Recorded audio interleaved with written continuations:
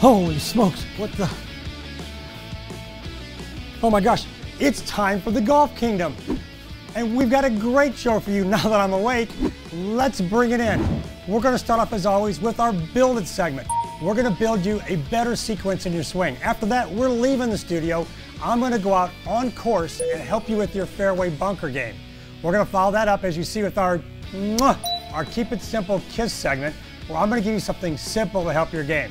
Sliding down to the bottom of the show, I've got the hottest thing in golf for you. We're gonna use Hot Wheels cars to help your putting, and as always, we're gonna close with It's a Time to Rise. Are you ready? Because it's time to build here at the Golf Kingdom. The Golf Kingdom, brought to you by Essentia Insurance, TaylorMade, and Executive Air Conditioning.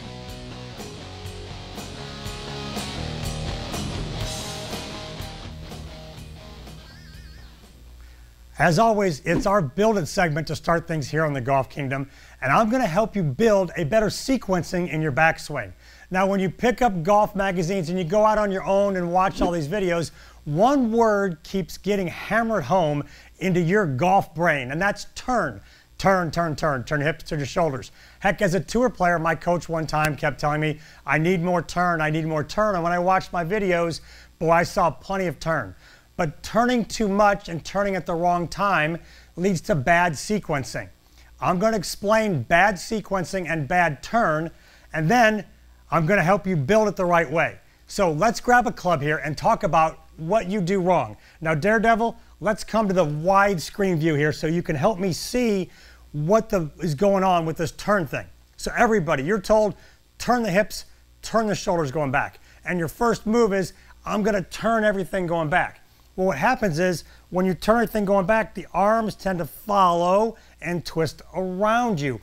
Or the second bad thing that happens is you reach maximum hip turn too soon in your swing. It's possible to reach hip turn and turn too soon. Now we have a problem in that your swings are going to be really short and abbreviated, or you're going to reach maximum turn and then your hands and arms keep going. We have all this hands and arm run out, and that leads to lots of hands and arms coming down. Let's talk about getting that sequence right. And one thing I have my players understand is the movement going back is arms first. That way you feel the club head. You know where the club head is. If I spin, I can't feel this. I want to know what the face is doing the whole time going back. So the first move back is going to be hands, arms, club. Very simple. It's like a big putting stroke. Hands, arms, club. Hands, arms, club. That's the sequence right there. Boom. Then we get a little turn out of the hips and a little turn out of the shoulders. There is no spike in speed between hips and shoulders. They don't snap going back. It's a smooth move. So it's hands and arms, and then a little hips and shoulders to get to the top with about 45 degrees of hip turn and the shoulders around 90. One simple way to think about the hips is this. If I simply said to you, turn your back that direction and put your shoulders over your trail shoe, you would simply stand here and go like this. You'd move your shoulders over your shoe and you'd turn your back that direction. Well, look, my hips actually turned. I didn't move them. In order to move my shoulders here and get my back turned to the target, the hips are going to give and get out of the way. They don't turn, they don't fire going back, they just kind of give and get out of the way. So understanding sequence, it's very, very important. Hands and arms first, and then let the hips naturally turn as the shoulders wind. This will help you get consistent going back and allow you to deliver lots of power coming down. Now, we've done this work in the studio. Let's jump out on the golf course because I got something cool to show you out there.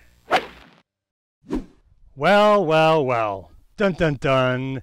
Here we are in the fairway bunker. Maybe we hit a good tee shot that was right up the edge of the fairway. It took a bad bounce and it rolled down in the bunker, and oh no, I've got this giant lip in front of me. I've got two keys in the bunker that are going to help you get out every time. Whether you're close to the lip or back there away from the lip, these two things are thoughts you need to think when you're playing these shots. Now, when we get in the bunker, our focus is on, I'm going to hit this ball solid. I'm going to hit it solid. I'm not going to hit the sand. I'm going to hit a solid shot. And the problem is when we're close to the lip and our only thought is solid, we sometimes hit that little thin one. Oh no! I'm right back where I started. That thin one gets us in trouble. Here's your correct thinking in the bunker. Let me put this back in play. It was almost in my divot. Instead of thinking only solid, I want you to think solid to fat. A fat shot will clear the lip and get way down there. Yes, I want to hit it solid, but if I don't catch this solid, I want to catch it a little heavy. I want to get a little extra sand if I don't catch it solid, because it'll go way down the fairway. It might look like this. There we go. I caught it pretty solid, maybe a little heavy. It won't go max distance, but look, I took a big pass through the sand. Either way, if I caught it solid or a little heavy, that was going to get down there and get way down the fairway. When the lip's in play, pick a club you think you can clear the lip, then think, I'm either going to hit it solid or a little heavy.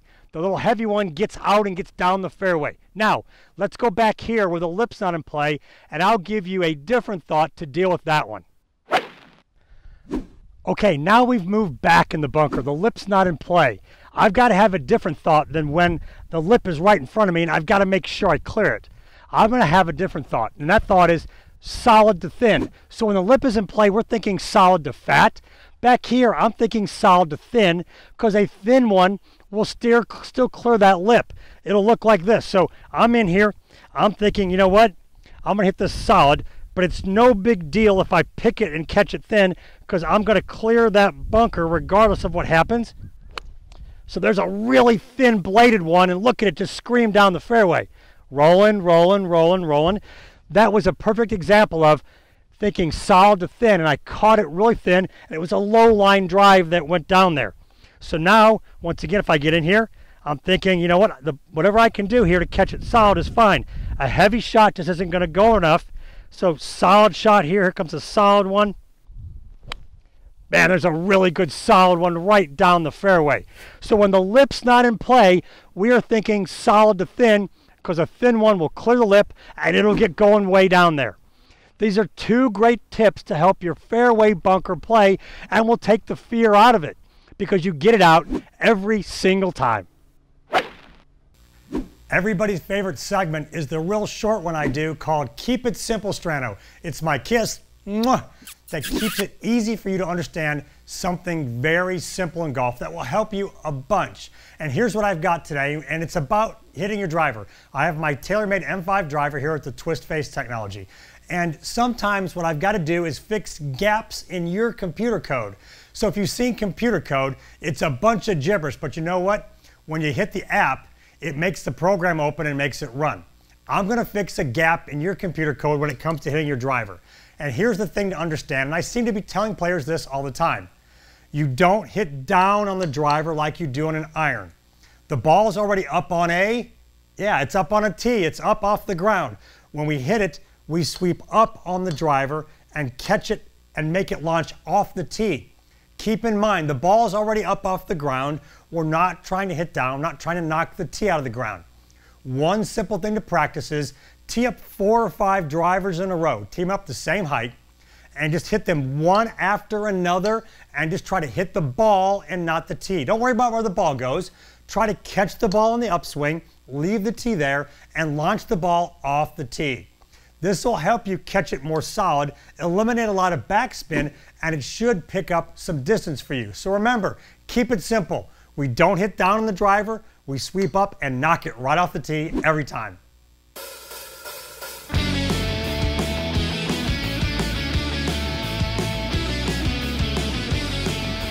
If you struggle with your hands being too active when you putt, well, Fusion Dynaline Training Aid is what you need to putt better. It clamps on your putter, you drop your alignment stick in the training aid, you put the training trident on the top of it, and then it touches your body and locks your stroke in place. It's impossible to wiggle your hands. Get Fusion Dynaline to control your stroke. Visit fusionputting.com, place your order, and get free shipping today.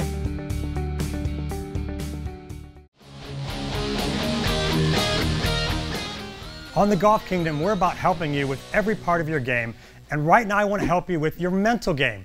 I want to help you get a little mentally tougher on the golf course. Now, I've played on a lot of pro-ams as a professional with a lot of successful people, and I tell you what, they were really nervous playing with me, and I always kind of diffused the situation right on the first tee by telling them, you know what, I'm not going to judge you as a person by how you hit the golf ball. Let's go have fun. Now, I'm talking to you when you're on the golf course, if you get out there and you're kind of a chicken when you're playing and you're kind of hitting all these shots and you're kind of you're kind of a chicken on really? A chicken on the golf course. You're a chicken, huh? Okay. Let's just kind of take care of this whole chicken thing on the golf course. What do you say? Okay, so we don't have to worry about the chicken on the golf course now. I'm going to help you here. We got rid of him in the studio. We got to get rid of him on the golf course also. When you're on the golf course, a couple simple things that will help you be mentally tougher, and I won't have to take a baseball bat to you now. First thing you got to understand is the importance of your routine. Your routine is the thing you fall back on to hit great golf shots under pressure. And people would ask me all the time, Rob, how did you hit golf shots with thousands of people watching you? And the way I did it is I always focused on my pre-shot routine. I did the same thing every time the same way. So it was no different if there were 1,000 people there or if there was one person. Doing your routine helps you do things under pressure and helps you avoid being the chicken that gets the bat. Second thing I want you to do is you have to be paying attention to your thoughts. You've got to fight the negative thoughts. The golf ball is tiny, the golf course is big. It will fit on the fairway. It won't go off in the water unless you're thinking and worrying about the water. I want you to get up there and have a positive thought. And if you don't, stop, get out and stand there and go, okay, I am going to hit this ball off into the fairway right there, and get tough. You've got to get tough with yourself sometimes and get determined and go, I am determined to hit this ball right there. I'm not going to hit anywhere but right there. Get tough in your brain, and get rid of that bad thought. Being positive helps you convert that negative thought to a tough thought and hit a good one. And when you get that thought in your mind, get up there and fight to hit a good shot. This determination will help you under pressure and help you become mentally tough. It's like Amy Bockerstedt kept telling Gary Woodland, I can do this, I got this. Get up there and tell yourself, I got this, I can do this. Gary Woodland did it in the US Open, and you can do it on the course if you get out there and get mentally tough, and don't be a chicken, and don't make me show up with my bat. One of the great things about new technology is we can see things that we couldn't see 20 years ago. And I sure love Google Earth and the ability to show you guys some strategy for playing the golf course. Now, golf courses, they're all different, and designers do all kinds of crazy different things. Donald Ross, from his mounded turtleback greens, to Alistair McKenzie with the big greens with the swooping slopes and the impressive bunkering on his courses. Jack Nicklaus, to the wide open fairways, to the narrowing hitting areas as you get in the green. So golf courses are all designed differently and provide interesting challenges for players, and you really should analyze the courses you play. If you play the same course all the time, I want you to sit down and analyze it and go, okay, the architect of the course, he's trying to trick me, so what's he doing here? What is he going to try to fool me with on this hole? I've got a hole I'm going to show you, and this is thanks to one of our viewers, Todd Boyle, who said, Rob, I love when you talk about the on-course stuff and you talk about the strategy, or as I say, the Stranogy. Now what I've got here is the 16th hole from my home course where my academy is, Kelly Plantation Golf Club in Destin, Florida. And we're going to bring it up on the big screen here, Daredevil. There it is, the 16th hole. Now it looks like a pretty plain hole. Straight away, no bunkers up by the green, kind of wide open. But it's a little bit of a fooler, and I'm going to explain how it messes players up, and they make a ton of 6s and 7s here. As you see, the hole is pretty wide in the hitting area, but as it gets up by the green, you have the trees narrowing into the green here. So the trees pinch in, the cart path runs here, and this all slopes off. This is out of bounds. So as you get to the green, it pinches this way and narrows. Now, if this hole plays into the wind, players are back in here hitting 4 irons, 4 hybrids, 5 irons in to a narrowing pinching area, and sometimes even fairway woods. When I give a playing lesson and players are playing into the wind, into this green, what I will tell them to do is we're going to lay back in this area here and leave ourselves a simple little pitch shot. We're going to take this little treed-in hazard out of play and the quick short fence out of bounds out of play on the right. Think about this when you play. Look for, if a hole narrows in your landing area, in your target zone, maybe you can play back and simplify and pitch it up there and make par. or at least make bogey and avoid making 6s, 7s, and 8s by hitting it in spots you don't want to be. Here in the Golf Kingdom, it's about everything for your game, and one of my favorite segments is our PT Solutions Fitness segment with Leanne. She's always got great things for us, and we're going to connect with her today and see what she's got to talk about. Hey Leanne, great to have you on the Golf Kingdom. Hey Rob, it's a pleasure to be with you on the Golf Kingdom today. Our viewers are always excited to see something great to help them with their fitness. What do you got for us today? So a lot of you golfers out there are suffering from low back pain. Part of that problem is usually hamstring restriction because we sit all day. So one drill that you can do to keep your back from posteriorly pelvic tilting like this is to work on this mobility drill. So you want to keep the club on your head and on your tail, and you want to keep your stomach muscles braced, and then you're going to hinge forward at your hips. And then go until you feel a good stretch in your hamstrings, and then come back up and squeeze your buns. This drill will help keep you golfers pain-free and playing golf for a long, long time. Boy, I've been doing that stretch here in the studio, and it feels good on my back, and I squeeze my buns when I'm done, just like you did. It's a pleasure to be with you. Until next time, Rob. I love that stretch. It's great, and you should do it all the time. And when you're done, I don't think she means squeeze your buns this way. I think she means tighten them as you do that great stretch. And be sure to go visit PT Solutions for all your fitness needs to take care of your body and your golf game. Okay, I'm going to help you with something that happens before you ever hit the ball, before you ever get the club to slam into the back of the ball. And that's what you do before you hit the ball. And I'm going to troubleshoot some stuff for you that I've already been working on with my players at the Academy. You're going to get the benefit of what I'm telling them right here. Now, here's what happens a lot, and I get this conversation going on all the time. You'll hit a ball, watch it, rake a ball over, hit it, watch it, and you'll hit maybe a second or third one, and you'll go, these aren't going where I'm aiming. And I'll ask this question. I'll say, how do you know where you're aiming? And they'll say, well, I'm aiming at the blue flag over there. I'll be like, well, in order to aim, you have to start behind the ball. You have to get behind the ball and see where you're going. You can't stand here and pull a ball over and go, well, I think I'm aiming at the blue flag, or in this case, between the two trees, or up the left tree line, or up the right tree line to hit a draw.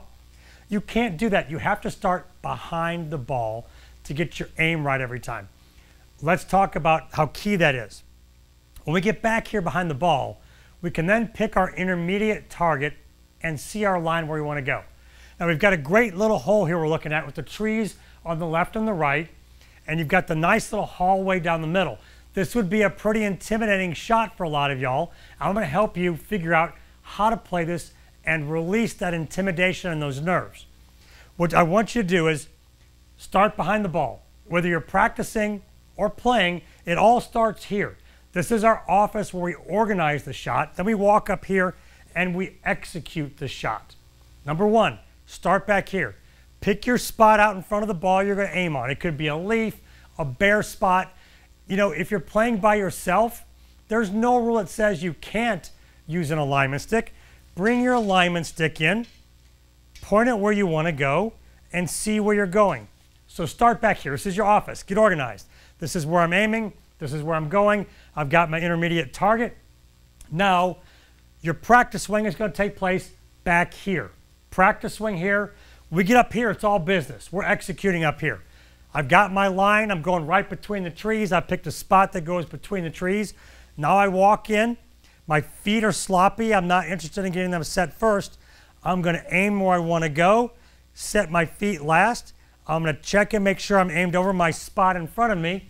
Then all I'm going to focus on is swinging and making sure the ball goes over the spot in front of me. If you do that, you narrow your target. Your funnel gets tighter and you can hit it up these tight holes like this one. Okay, recapping. Wherever we're talking about aim, if you're going to worry about where you're aiming, it starts here, not up here at the ball.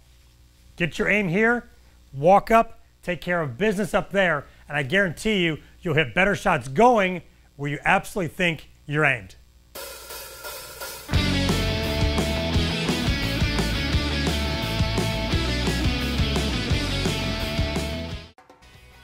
Alexa, open Golf Kingdom. Welcome to Golf Kingdom. Here's your golf tip of the day. Welcome to the Golf Kingdom. I am your host, Rob Strano, and here is today's Pro Pointer. Alexa, stop. If you want more pro pointers from me via your Amazon-enabled skill at the Golf Kingdom, be sure to go there and enable it. Every day I give you a new tip free with your Amazon-enabled device. So enable the Golf Kingdom and you'll get a tip from me, your host, Rob Strano, every day.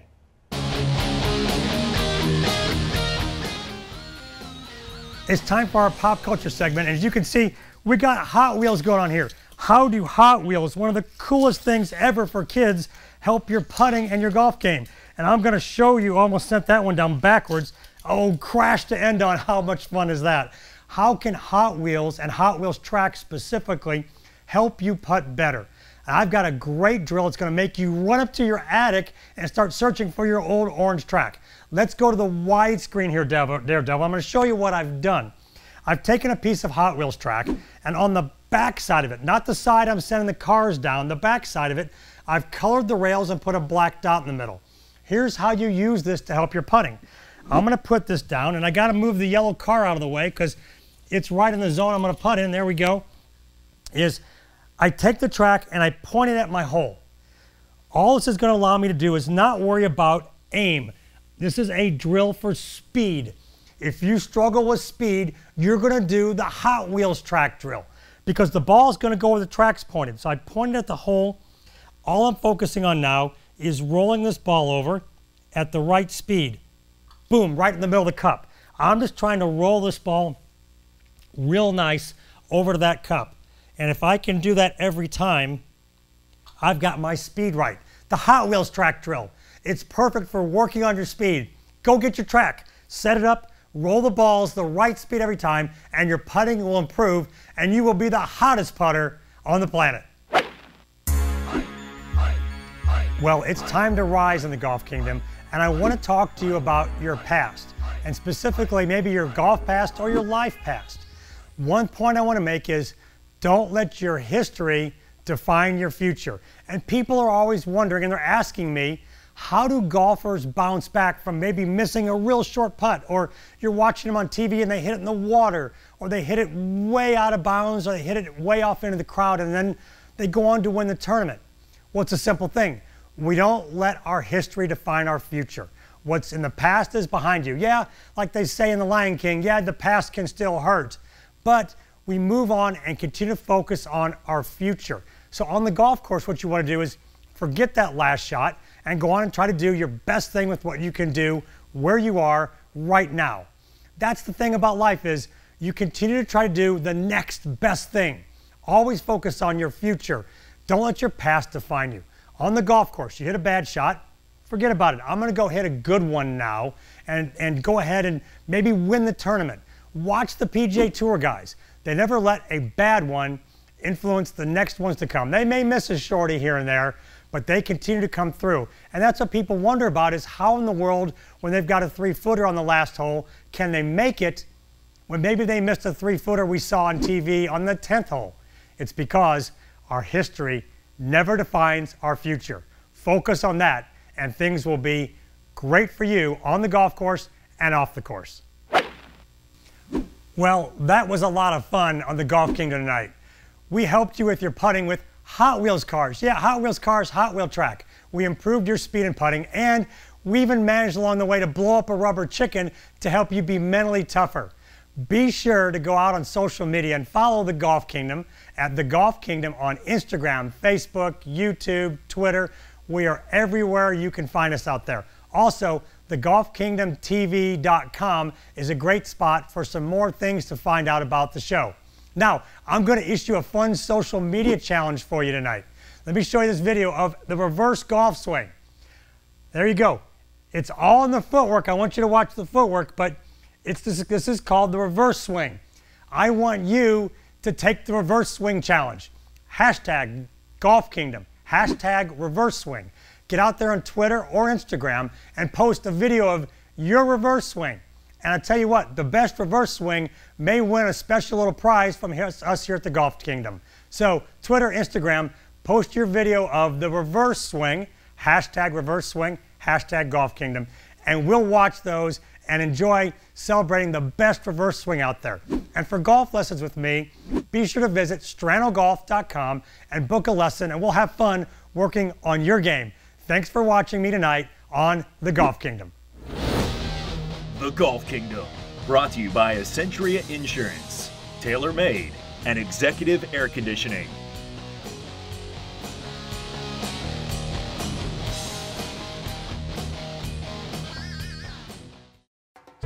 You want a golf tip that will really make this game easier? Okay, here's mine. The fastest way to get good is by finding a great coach. And the fastest way to find that person is through golfchannelacademy.com. It'll match you up with the best coaches in your area. And now you can even schedule a new student assessment. So, what are you waiting for? Schedule a training session with your local coach, Rob Strano from Strano Golf Academy in Destin, Florida at stranogolf.com.